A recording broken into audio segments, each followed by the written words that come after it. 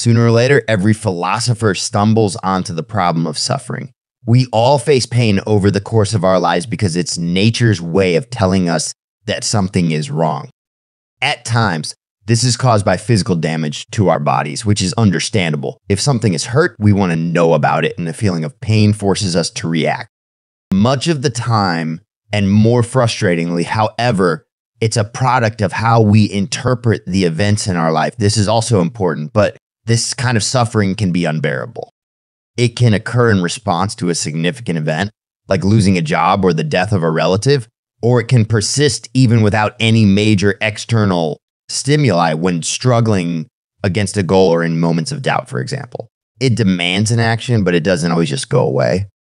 Arthur Schopenhauer, one of the big influences on Nietzsche, had a very pessimistic view of human life precisely for this reason. He couldn't find a logical link between meaning and the adverse effects of suffering, and he believed that we were doomed to the human condition. Nietzsche, however, saw things differently. He liked to point out that the only problem with suffering is that we automatically label it as bad. We see it as something to avoid, even though the rational function of pain is to make us stronger. It's actually good for us. Man suffers for a reason. If life has to be meaningful, this meaning can only be derived from suffering. Man, the bravest of animals and the one most accustomed to suffering does not repudiate suffering as such. He desires it. He even seeks it out, provided he is shown a meaning for it, a purpose of suffering. Suffering is the way of life. This is a given supposition. But there are those who suffer but do not find any meaning in their suffering. This is the worst kind of suffering. The meaninglessness of suffering, not suffering itself, was the curse that lay over mankind so far. Nietzsche understood that without the conviction that life has a goal or purpose, many individuals would fall into despair at the thought they are nothing but meaningless animals in a meaningless universe. As such, if you affirm and welcome pain and interpret it how it should be interpreted, then it doesn't need to be that troubling thing that holds you down from experiencing the joys of life. In fact, pain is quite often the fuel that strengthens you to really fight for self-overcoming. You want, if possible, and there's not a more insane if possible, to abolish suffering. And it really seems that we would rather have it higher and worse than ever. The discipline of suffering, of great suffering. Do you not know that only this discipline has created all enhancements of man so far? That which does not kill us makes us stronger. Survival is not only the means by which we can find purpose in our lives, but that survival is always a strength. In other words, our ability to withstand the suffering, which is an inevitable part of life, is not simply a question of finding meaning in it. Rather, our ability to withstand suffering is developed by prior suffering. Life is all about learning how to evolve our survival strategies, not to shirk our responsibilities and avoid painful inevitabilities. Exceptions exist, but they're unique. The more you fear pain, more problematic it becomes. The more you observe it for what it really is, the more you can detach yourself from its hold. Nietzsche was not a fan of pity or compassion because it was a hallmark of slave morality. In the Antichrist, he says suffering itself becomes contagious through pity, which is a pretty astute observation. Nietzsche thought that pity, at all the levels where it occurs, causes us to degenerate. It has a seductive allure because it promises status. If you do something out of pity, you get to look like the Messiah by helping those less fortunate and cement your image as the powerful giver as over against the weak, languishing receiver. There is a certain amount of contempt in pity, which means you get to stand over the person you're feeling pity for. The issue is that this has a degrading effect because if compassion is your cardinal virtue, then you've basically deified weakness. You've made being weak and useless a good thing. The natural conclusion of this is that being strong and successful is now a bad thing. If you are strong and successful, you have committed a mortal sin by being that way, and the only way to redeem yourself is through acts of pity for the sainted riffraff. I do not point to the evil and pain of existence with the finger of reproach, but rather entertain the hope that life may one day be more evil and more full of suffering than it has ever been. To those human beings who are of any concern to me, I wish suffering, desolation, sickness, ill treatment, indignities.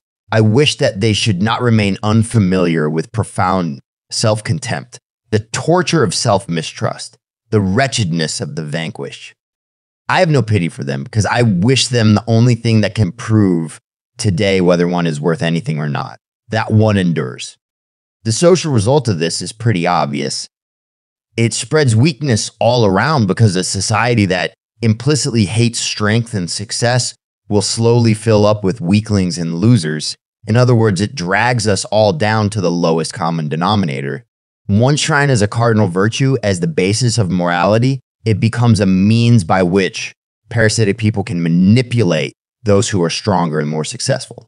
Creation, scientific advancement, art, culture, and everything else are subordinated to pity. So nothing can be justified except in terms of pity. I remember once reading an article about, is science hitting a wall? This is actually a good example of what happens when we become infected with this mindset.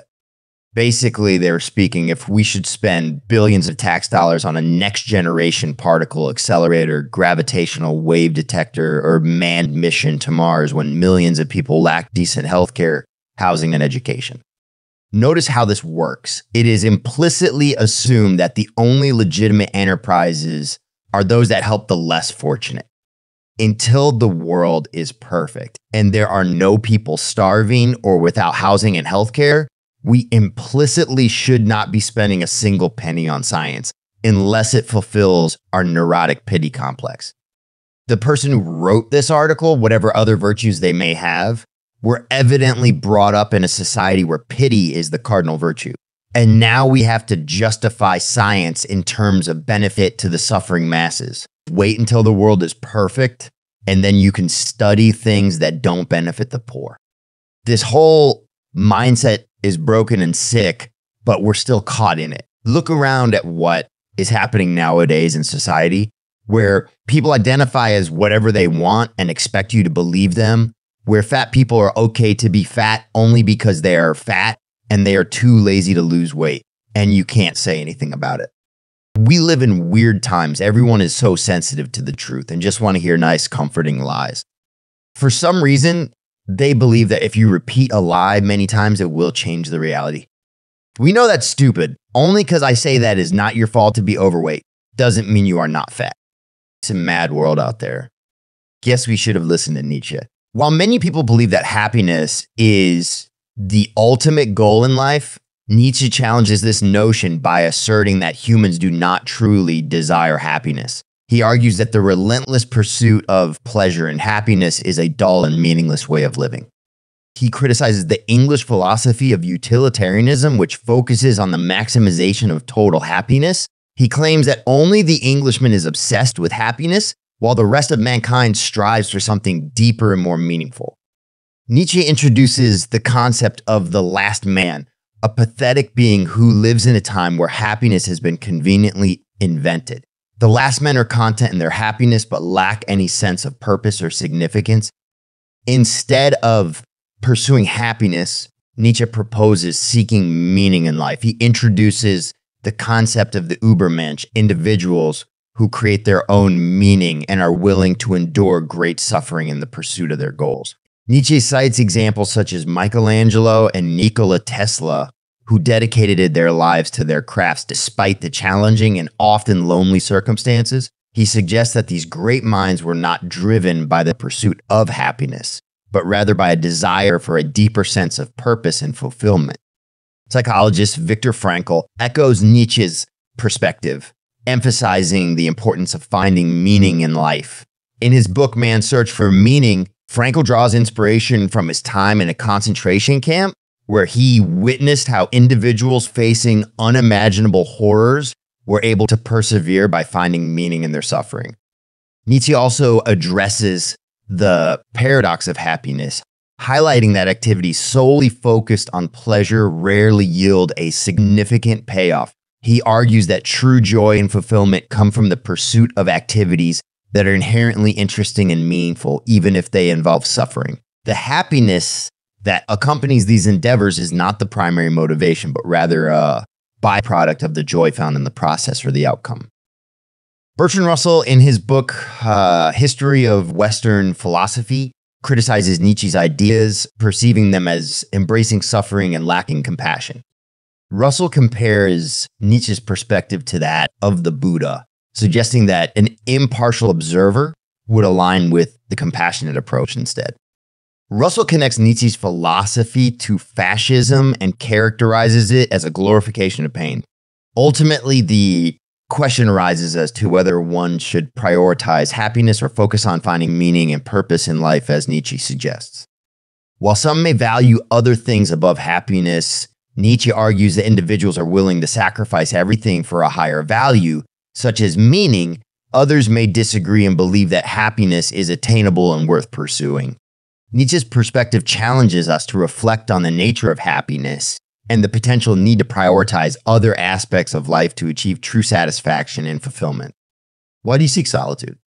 Nietzsche once asked, and as I delve into the depths of his profound contemplations, I'm enraptured by his perspective on the mystical realm of solitude. Nietzsche, a philosopher of unparalleled brilliance and poetic grace, embraced this isolation as a vessel of self-discovery and a gateway to uncharted territories of the human psyche. In his quest to unravel the enigmatic nature of existence, he illuminates the transformative power found in the embrace of solitude.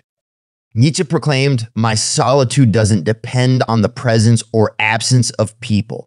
On the contrary, I hate who steals my solitude without, in exchange, offering me true company." In these words, he encapsulates the essence of solitariness. It is not merely a state of physical seclusion, but an intimate journey to the core of our being, a pilgrimage of the soul. It is through this undisturbed communion with ourselves that we can expand our understanding of the world, for it is in solitude that we are liberated from the distractions that cloud our clarity of thought. When alone, I become an ardent explorer, venturing into the recesses of my mind unencumbered by external influences. The cacophony of daily life fades into background noise, leaving the stage open for introspection and the pondering of life's greatest mysteries. Nietzsche believed that the path to self-discovery unfolds in moments of solitude, as it is here that we encounter the dark recesses of our own thoughts and emotions. Through this confrontation, we gain insight into who we truly are and develop a profound understanding of our innermost desires and aspirations. Yet solitude is not a refuge from the complexities of life. Instead, it is a battleground where we face our most formidable adversaries, our doubts and fears. It is in these moments of strife that we discover our strength and resilience. Nietzsche understood the significance of this personal struggle, asserting, "He who has a why to live can bear almost anyhow." When confronted with difficulties, it is in solitude that we confront our why and forge an unwavering will to persevere. We unearth the wellsprings of our inner fortitude and transform adversity into a stepping stone towards personal growth. Nietzsche's life was one of solitude. His later period in life was spent almost in complete isolation. At the age of 24, he was offered to become a professor of classical philology before completing his doctorate or receiving a teaching certificate. He remains to this day among the youngest of the tenured classics professors on record. He taught at the University of Basel from 1869 to 1878. Nietzsche's poor health worsened, and he was forced to leave his professorship. He had also felt that academic life was a hindrance to his creative thinking. He retired with a modest pension of 3,000 Swiss francs, which represented 2/3 of his annual salary. The pension, though awarded for only 6 years, was actually paid in full until 1889, the year of his mental breakdown. This money was Nietzsche's main source of income for the remaining years of his productive life, spanning from 1879 to 1888. In his period as an independent philosopher, he plunged into his creative work while plagued with continued ill health. Nietzsche's personal attitude involved a hidden and solitary aspect of his outward persona. Carl Jung writes, "I was held back by a secret fear that I might perhaps be like Nietzsche, at least in regard to the secret which had isolated him from his environment. Perhaps, who knows? He had had inner experiences, insights which he had unfortunately talked about, and had found out that no one understood him." In a rare praise, Sigmund Freud noted that Nietzsche had a more penetrating knowledge of himself than any other man who ever lived or was ever likely to live. Nietzsche traveled frequently to find climates more beneficial to his health and lived in different cities as an independent author. He spent his summers in the coolness of Sils Maria, Switzerland, and his winters in the warmness of the Italian cities of Genoa, Rapallo, and Turin, and the French city of Nice. He also wrote many letters to his colleagues. However, for the most part, he was alone. Apart from writing, he used to take long walks that could last several hours. Nietzsche considered himself as the solitary wanderer and hermit, the free spirit that had experienced a great liberation from the traditions that had kept him chained.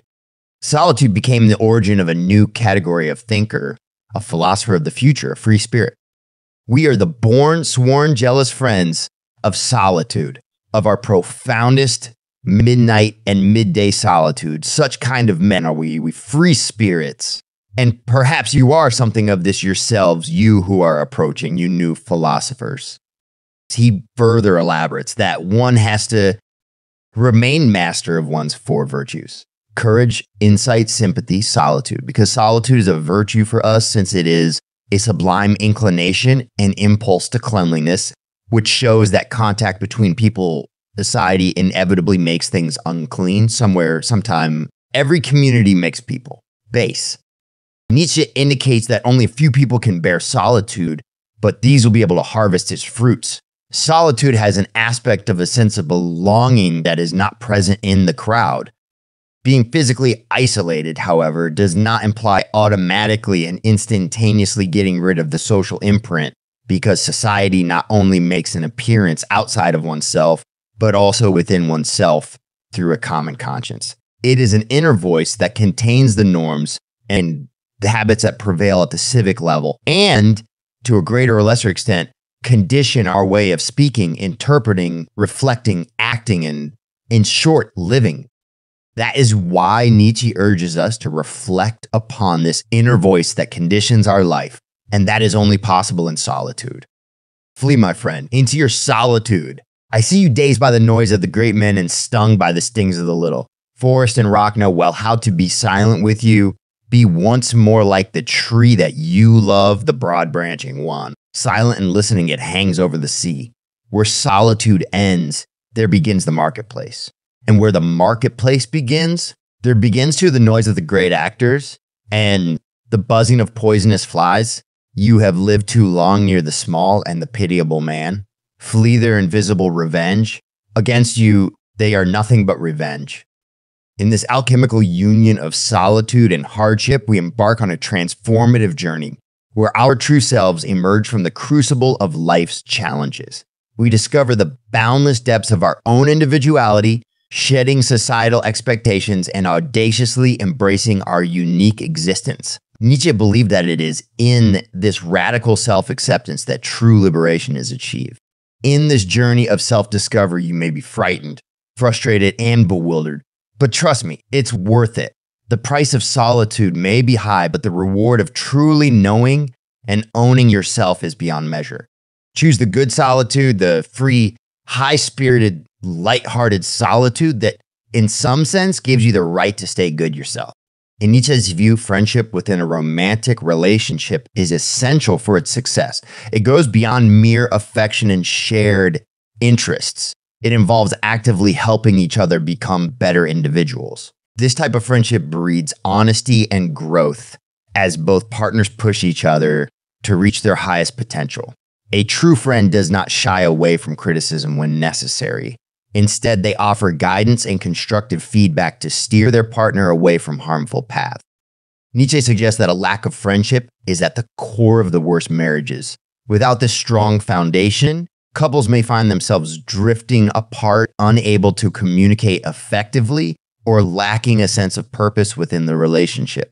Without the support and encouragement of a true friend, the challenges and hardships that come with any long-term commitment become exponentially more difficult to handle.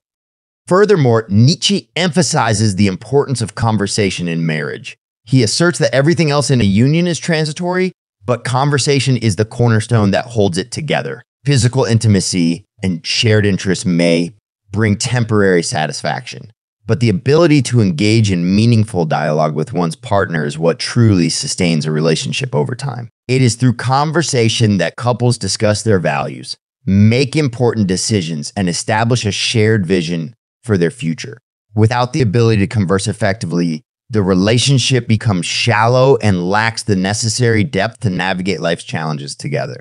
Nietzsche has focused on conversation as a decisive factor in choosing a life partner is astutely insightful. It forces individuals to reflect on the compatibility of their values and beliefs with their potential spouse. While physical attraction and shared hobbies may be enticing at first, they pale in comparison to the importance of being able to communicate openly, honestly, and authentically with one another. A lack of compatibility in conversation leads to misunderstandings, constant disagreements, and even the erosion of trust within the relationship. To him, the ability to have deep, engaging conversations that span a lifetime is indicative of a solid foundation for a long-term partnership. It highlights a level of intellectual compatibility and emotional connection that can weather the storms of time. It is through conversation that couples learn from each other, challenge each other's assumptions, and continue to grow together. In essence, successful long-term relationships are built on a bedrock of friendship, nurtured through ongoing conversations that foster personal development and mutual understanding. All right, so Nietzsche, this German philosopher dude, came up with this concept he called the Overman or the Ubermensch, not to be confused with some kind of cosmic taxi service. Now, he wasn't talking about an actual superhero with a cape. He was diving deep into the human psyche. So the Overman, or Ubermensch if you want to be fancy about it, is like the upgraded version of humanity, the next level in our evolution. Nietzsche was all about breaking free from the conventional ideas and rules that society threw at us.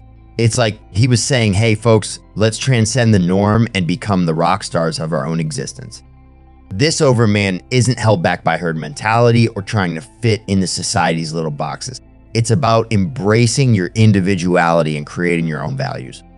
Nietzsche was all about flipping the bird to conformity and saying, I'm not just a piece in the puzzle, I'm the Picasso painting the whole darn canvas. Imagine the Overman as the rebellious teenager of humanity, questioning authority, challenging norms, and going, you know what? I'm not just a sheep in the flock. I'm the shepherd leading this rebellious parade. It's not about being a power-hungry maniac. It's more like taking responsibility for your own life, being the author of your story instead of a passive character waiting for the plot to unfold. Nietzsche was like, why be a spectator when you can be the director? Now, don't get me wrong, it's not an easy thing to do. The Overman has to face the struggles, the uncertainties, and the chaos of life head on. It's like saying, bring it on, universe. I've got my own script and I'm ready for the plot twists. In a nutshell, Nietzsche's Ubermensch is all about kicking conformity in the philosophical butt, embracing your uniqueness, and writing your own life story. Less superhero cape, more rebellious spirit. It's like saying, I'm not just part of the human race, I'm running my own marathon, and the finish line is wherever the heck I decide it is. Imagine a world where we're told to not only accept our fate, but to love it. It may sound strange, but that's the profound concept of Amor Fati, coined by the brilliant Friedrich Nietzsche. He believed that to truly find meaning and embrace life's challenges, we must develop a deep appreciation for everything that happens to us, both the good and the bad. This perspective encourages us to not only accept our existence as inevitable but to love every single aspect of it, even the pain and suffering. Despite facing numerous challenges and hardships, Nietzsche consistently expressed his love for fate and his ability to find meaning in the midst of difficulties. One notable example is his struggle with recurrent health issues, including severe migraines and ultimately mental illness. Despite these afflictions limiting his productivity and causing immense suffering, Nietzsche embraced them as essential aspects of his existence. He believed that his physical ailments and mental struggles were necessary for his philosophical work, shaping his unique perspectives and allowing him to delve into the depths of human consciousness. Nietzsche's embrace of his fate enabled him to transform his suffering into inspiration and fuel for his philosophical ideas. In doing so, he exemplified the concept of Amor Fati, illustrating how one can find meaning and purpose in even the most challenging circumstances. He understood that life is tough, and it's easy to fall into despair when faced with adversity. But he argued that by embracing Amor Fati, we can transform these experiences into opportunities for growth and self-improvement. Instead of dwelling on past mistakes or wishing for different outcomes, embracing our fate allows us to redirect our energy towards personal development and inner strength. Now, at first glance, loving pain and suffering may seem completely absurd. Nietzsche knew many wouldn't understand. But he believed that by refusing to accept and love our fate, we limit our potential for growth and happiness. He famously said, "My formula for human greatness is Amor Fati, that one wants nothing to be different, not forward, not backward, not in all eternity." By fully accepting the present moment and refusing to wish for something different, we can find contentment and meaning in our experiences. Amor Fati is closely tied to Nietzsche's larger philosophy of overcoming and self-improvement. He believed we should constantly push ourselves to surpass our current selves, always striving to exceed our limitations. By embracing our fate, we can learn from our past, take responsibility for our actions, and move forward with a renewed sense of purpose. Challenges become stepping stones on our path to personal growth. Embracing Amor Fati requires us to shift our mindset from victimhood to empowerment. Instead of feeling like the world is against us, we recognize that we have control over our responses to events. Nietzsche believed that by loving our fate, we regain control over our lives and see negative experiences as opportunities for growth and self-discovery. This philosophy also challenges our conventional idea of happiness.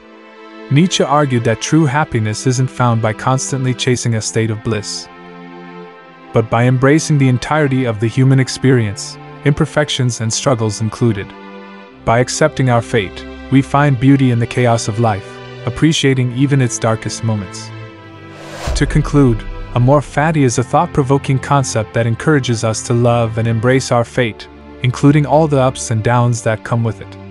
By seeing challenges as opportunities, accepting life's trials, and taking responsibility for our own happiness, we can navigate the complexities of existence with a profound sense of purpose and fulfillment.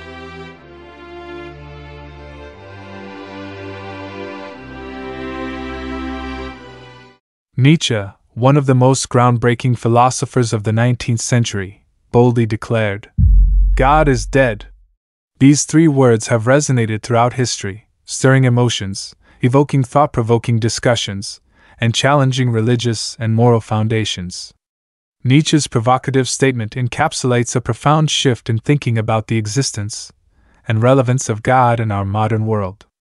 This video will explore the beauty and intrigue behind Nietzsche's proclamation, delving into its historical context, profound implications, and why this declaration remains relevant today. To begin with, Nietzsche's assertion that God is dead must be understood within its historical context. Born into a deeply Christian family, Nietzsche was immersed in religious dogma from a young age. However, as he grew older and underwent immense personal hardships, like studying philosophy during a tumultuous period marked by scientific discoveries, he began to critically examine long-held beliefs. Nietzsche found himself questioning everything he had been taught about religion. Thus, God is dead appeared to be an inevitable conclusion for him, a poignant summary of his transformative journey from certainty to nihilistic uncertainty. The significance of Nietzsche's statement goes far beyond its literal interpretation. It serves as a powerful metaphor for the crumbling faith in traditional values and institutions prevalent during his time. In an era characterized by rapid industrialization, scientific advancements, and the rise of secularism, many individuals felt alienated from the comforting embrace of religion. God's disappearance symbolized humanity's shifting dependence on faith and divine guidance, towards an existential void. Nietzsche's bold claim also addresses the definition and perception of God itself. By stating that God is dead rather than stating that God does not exist, Nietzsche highlights humanity's evolving belief systems surrounding spirituality. Instead of assuming God never existed at all, an argument commonly espoused by atheists, this proclamation suggests that society has moved beyond such metaphysical ponderings altogether, Alongside its philosophical beauty lies an inherent tragedy. Nietzsche recognized that leaving behind the traditional worldview anchored in God's existence came with consequences. Getting rid of God inadvertently removes any universal source of meaning and values. By humanizing this widely held transcendental force, Nietzsche confronts individuals with the notion that they must forge their own purpose and ethics independent of religious convictions, a prospect both awe-inspiring and terrifying. More than a century after Nietzsche's declaration, the debate surrounding God's death continues to provoke contemplation. In today's interconnected world, religious diversity has drastically multiplied compared to Nietzsche's time, allowing for an even more extensive exploration and challenging of different faiths and beliefs. His statement, rather than being relegated to a bygone era, has endured as a catalyst for discussions that dissect the nature of existence and wrestle with metaphysical inquiries. In the end, Nietzsche's famous words, "God is dead," go way beyond just trying to shock us. They ignite discussions and touch hearts in ways that stretch way beyond their short sentence. When we place this bold statement in its historical context, think about what it might symbolize, consider how our ideas about spirituality are changing, and realize that it still matters a lot today. We start to see just how amazing and intriguing it is. People all around the world still wonder, is God really gone? These words keep us thinking and talking, showing their incredible power and beauty.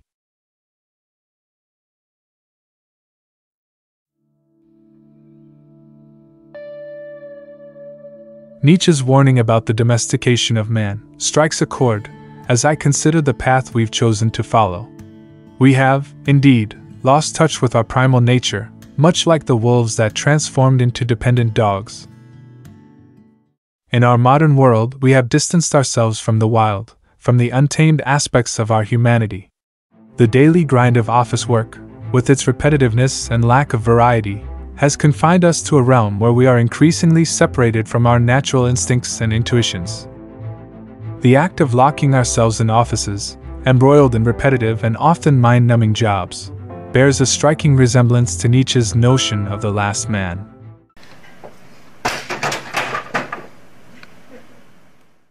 These jobs not only take a toll on our physical health but also chip away at our psychological well-being. The overwhelming drudgery and absurdity of such work can indeed drive one to the brink of madness. It's no wonder that many seek detachment through various distractions or coping mechanisms. In The Giver, by Lois Lowry, we encounter a world where everything is meticulously controlled by the government, from what people eat to what they see and know. In many ways, this parallels our own existence.